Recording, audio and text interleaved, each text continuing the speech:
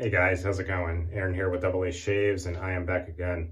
So just real quick, I just want to thank all my subscribers and just everyone who's been taking time out of their day, out of their busy day to come watch my content.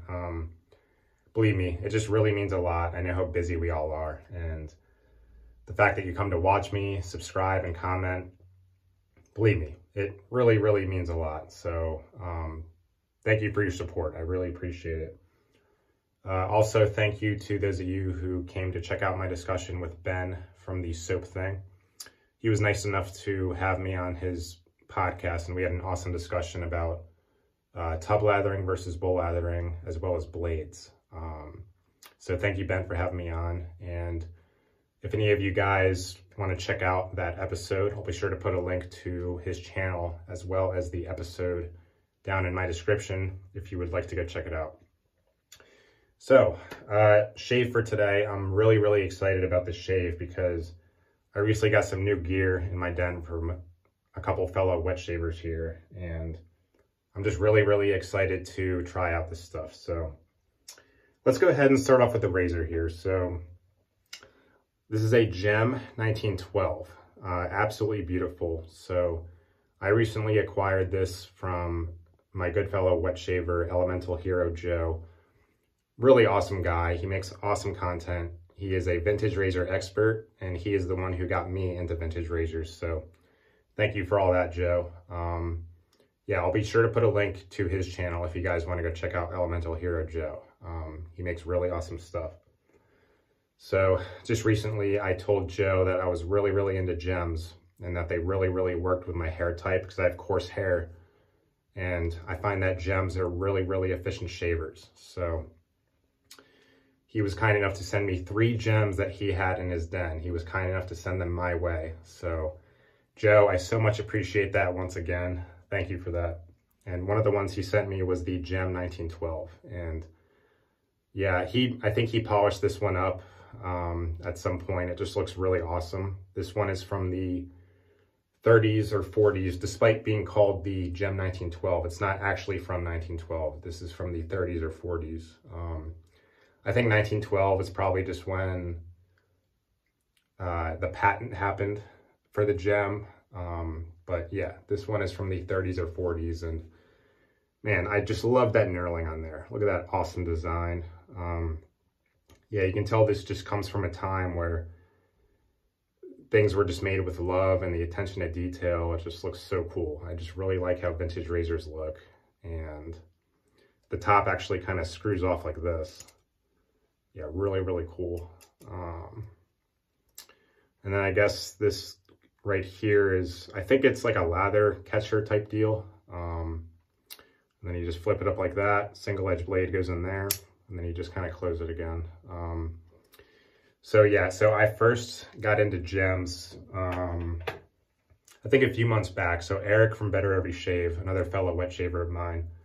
If you've never checked out his channel, I'll be sure to link to his channel down in my description if you want to go check him out. So I first got into gems when I saw him shaving with them on his channel. He had a big phase where he was really into gems, and when I saw him shaving with it, I was like, huh, like that looks different than any other razor I've ever seen before. I'm really interested. It kind of got my curiosity. So he was kind enough a few months back to send me this one. So this is a vintage gem push button. And the reason they call it a push button model is because it goes like that, flips up, and to close it, you just go like that, and you push the button back. So this particular gem is from the 1960s, I believe. And I do like the look of this one. I like that gold a lot. And my first shave with it, it did not go well because I just wasn't comfortable. I didn't know what I was doing. But then somehow on the second shave with it, it just worked amazing. Like, I don't know what, I just had the angle down right. It just worked really good. And yeah, I have coarse hair, and it just really, really worked well with my hair type. So Eric was kind enough to send me this one a couple months back from his den. So Eric, I appreciate the vintage gem push button and for getting me into gems. So yeah, so ever since I've been shaving with that, I love gems. And then I told Joe, he was nice enough to send me a couple more. So I'm just really happy to have all these in my den. So thank you guys for that.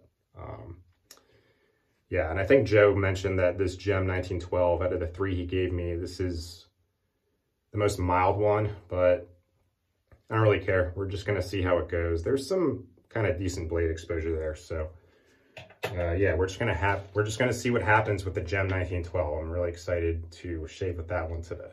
Let me take a sip of water here.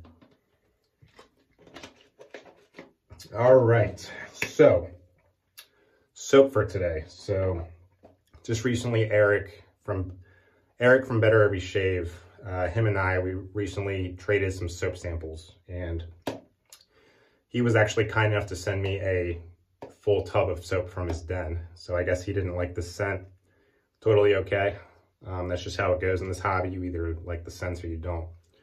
So he was kind enough to send me the Noir at Vanille from Noble Otter. And this is actually my first full tub from Noble Otter, which is kind of funny because you can argue with me all you want, but I always thought Noble Otter had the best soap labels in the game. Like, just the best, most beautiful labels.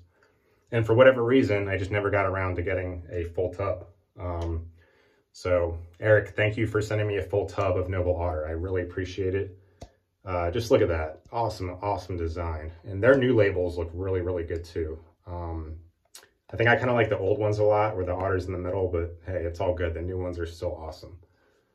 And then this is actually one of the artisans too that puts the scent notes on the side, which is a great, great touch. Scent of this is really good. I'm really, really surprised by that. I'll get to that in a minute, but yeah, Noir at Vanille is a winner in my book. So yeah, this is an awesome, awesome soap. And then the aftershave, this is a Phoenix Artisan Accoutrements sample, and I have a whole bag of these. I have a ton of these. I love having these on hand. They're like $1 on the site. If there's a scent you're not sure about, you can just snag one of these and test it out. And this is actually one of the ones where, this is an awesome detail. This is one of the ones where he actually put a description of the scent on the actual sample. He doesn't do it for all of them. That'd be cool if he did. So Doug, if you ever watch this, I know you guys work hard. Thank you for all your hard work, but man, if you guys put these stickers of the scent on all your samples, that would be super, super sick. Yeah, so this one is Kiritimati. So that's actually an island in the South Pacific, I believe. And that word Kiritimati, I think that's how you pronounce it. That actually comes from the word Christmas in English. So he just recently got rid of his Christmas and fall line, and I just really wanted to snag this one because I was curious about it. So this is like a frankincense and myrrh bay rum, and it smells good. I'm a big fan of frankincense and myrrh, like incense and stuff. And I'm a big fan of Doug's bay rums. So this one really does smell good. So I'm excited for that. So yeah, it's kind of like a lemony type bay rum scent. Like frankincense kind of has that lemony touch, or that lemony kind of scent in my opinion, but this one's really good. So all right, let's check out the lather here. Got my Pereira shave bowl here. And this is a new brush in the den. This is the PAA Amber Aerolite. And you can't really see it. It's covered in lather here, but it's all good. Yeah, got some really nice hydration in here. I think I put too much water this time around, but hey, you know, Noble Otter is a good tallow soap base. I think it can take a lot of water, so looks really good there. Look at that. Yeah, nice, kind of nice and stiff. That's kind of how I like it. So, all right, so let's get around to the shave here. Too much talking from me today. But, well. It's been a little bit since I've done a video, so nothing wrong with talking a lot, updating you guys on my new gear and everything, and, you know. All right. Yeah, so Amber Aerolite PAA synthetic brush. This is the first use of it, and it lost a few bristles right away, but I don't think it'll lose more bristles after that. Yeah, we already got soap flying here. That's usually a good indication that Probably overhydrated the soap, but you know what? It's all good. I think these artisan soaps can, they can take a lot of water. So, man, right off the bat, this Amber Aerolite brush is really soft. Feels really good in the face. So, man, the scent on the Noir A Vanille, it's kind of cool. The lather's kind of darker. I don't know if it'll show up in the video, but the scent on the Noir A Vanille, I know a lot of people like this scent. I used to watch a guy named Shaves back in the day, and this was like his favorite scent of all time. It's just really good. This one surprises me a lot. So the scent notes on this one, which are on the side, are bergamot, loose black tea, jasmine, strawberry, and vanilla. So I was never that big of a tea guy, honestly. I don't drink tea. You know, I'd rather just have coffee for that caffeine kick, but I'm not too big of a tea guy, but I must say that I am very, very pleasantly surprised by this scent, because it smells like actual loose black tea. It's very realistic. There's nothing synthetic about it. The tea note is just so nice and realistic.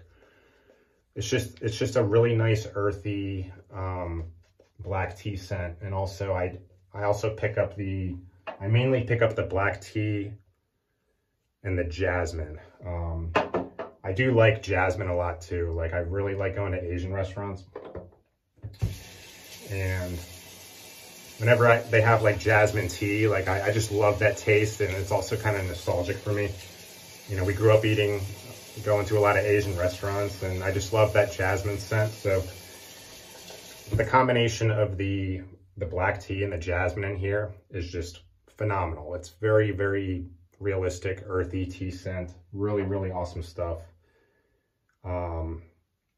And the other notes, like the bergamot, the strawberry, and vanilla, I think they kind of act to round out the tea scents, but I don't really get them as much. I think they're kind of round outers. I mainly get the black tea and the jasmine to my nose. I know a lot of people like this scent, so if you have any thoughts on the Noir at Vanille, I'd love to hear your take on it. So I know we all kind of have different noses here, so. Man, I just love how this thing looks, this Gem 1912. Great grip on here. Really, really awesome knurling. Probably the coolest knurling I've ever seen. It's really, really good. Yeah, thank you again, Joe, for sending this gem my way here. Great addition to my den. So, all right, so let's go here. I'm not too experienced with gems, but from the few times I've used them, they've just worked really well for me. So we're going to see how this goes. So far, so good. Man, I'm telling you, man, I just love these gems. They just work really good with my hair type. That was awesome. That was awesome. All right, let's go to the other side here. It's kind of got that vintage razor type sound to it too. I did notice that a lot of vintage razors kind of have that certain sound, which I think is a cool little detail.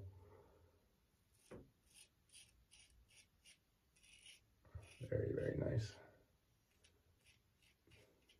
I wonder if my angle needs some work, because it looks like there's still some residual soap on there, but hey, it's all good, you know.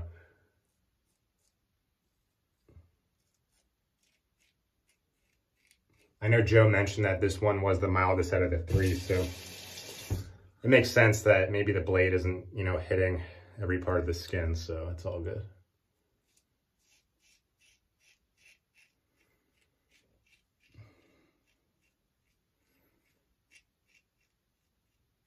But man, I tell you what, the scent on this Noir at Vanille, even though Noble Otter's hit and miss for me, the scent is just absolutely beautiful. It's just a very, very realistic tea scent. The black tea and the jasmine, just absolutely beautiful. And I try to always give my honest opinion on scents here.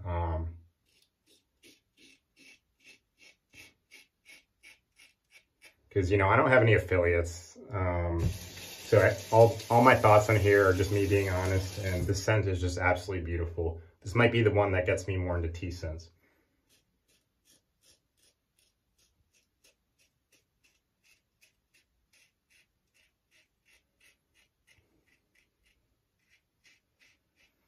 Yeah, and I am a buffer, so. Yeah, this is shaving so far so good. I'm excited to try the other gems he gave me that are a little more aggressive. But this one is working out. It is providing a nice, comfortable shave, so.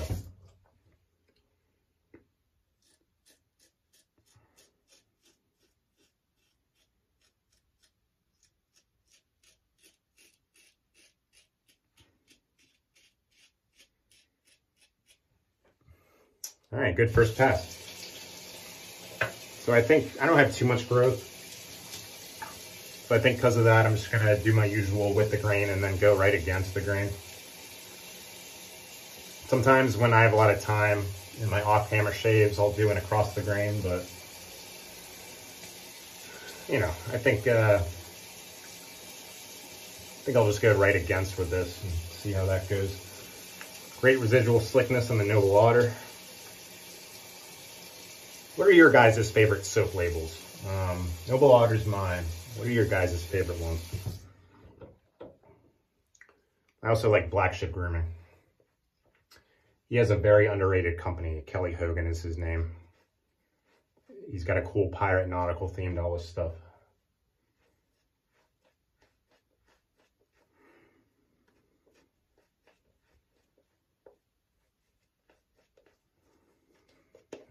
Nice lather here. Probably put too much water in it this time, but in my opinion, too much water is better than not enough, so. Oh, beautiful scent. Man, I can't, it's just really, really nice and realistic. I love realistic scents. This one is just a very realistic, natural tea scent. I don't really get the strawberry. I guess I kind of get the vanilla, but again, I think the vanilla, strawberry, and bergamot, they kind of act to round out the tea in here. So that's what my nose picks up.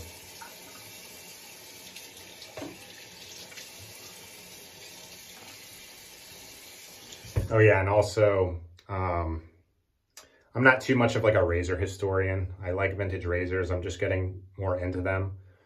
But if there was anything I said where you guys are like, oh, like that's not accurate or whatever, I do apologize for that. You know, I just really like how gems perform, and there's still a lot of research I have to do on them.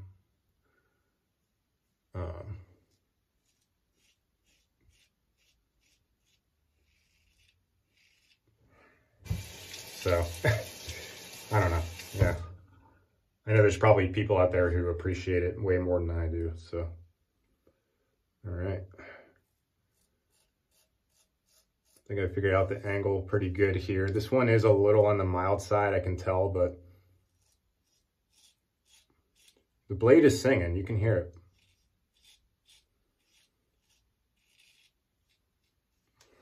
Yeah, it's pretty smooth.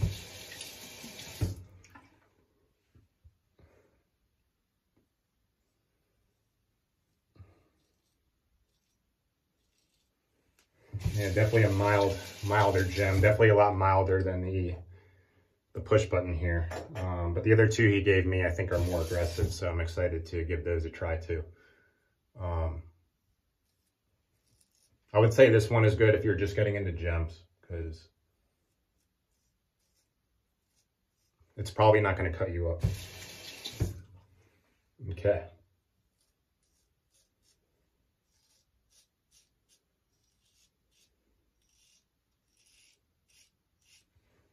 Very nice, very nice.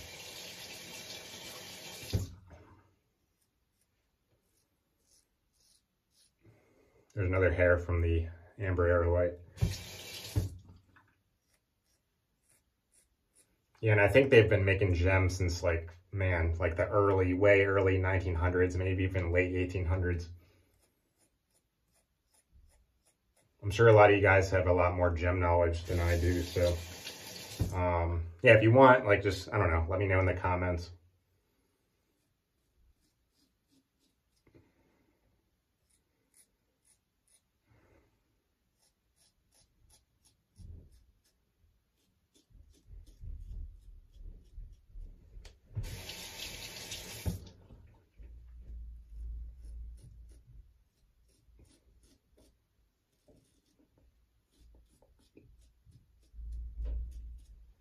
All right.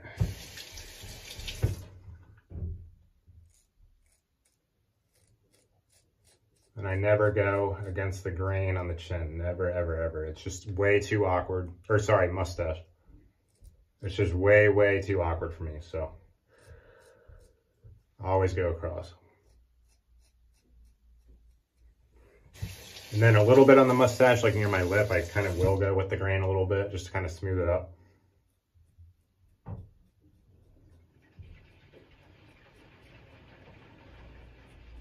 And I do have upstairs neighbors, so I apologize about that. All right, that was a really, really awesome shave with the Gem 1912.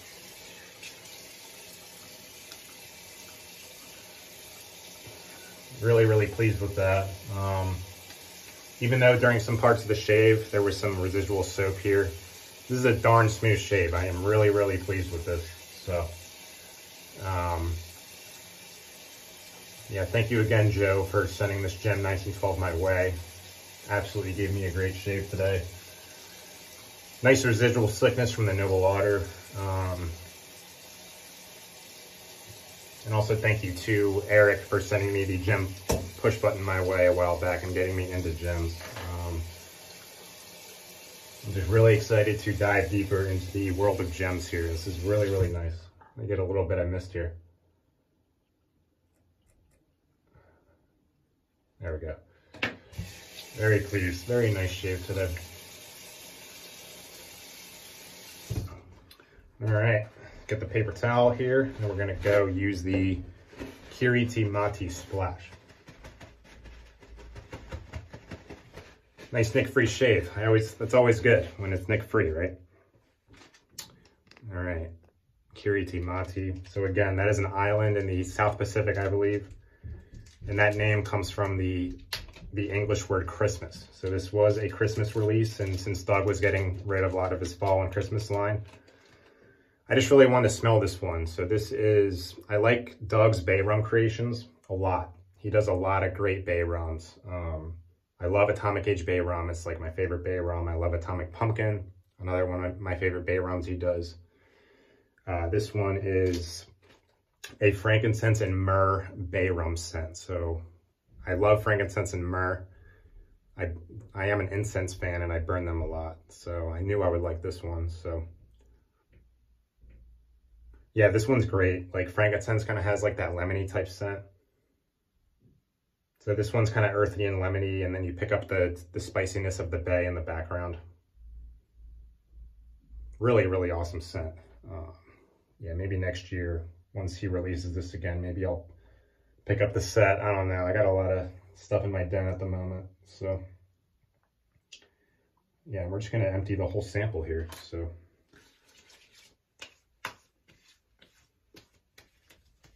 yeah, I think I definitely pick up that, like the kind of lemoniness of the frankincense.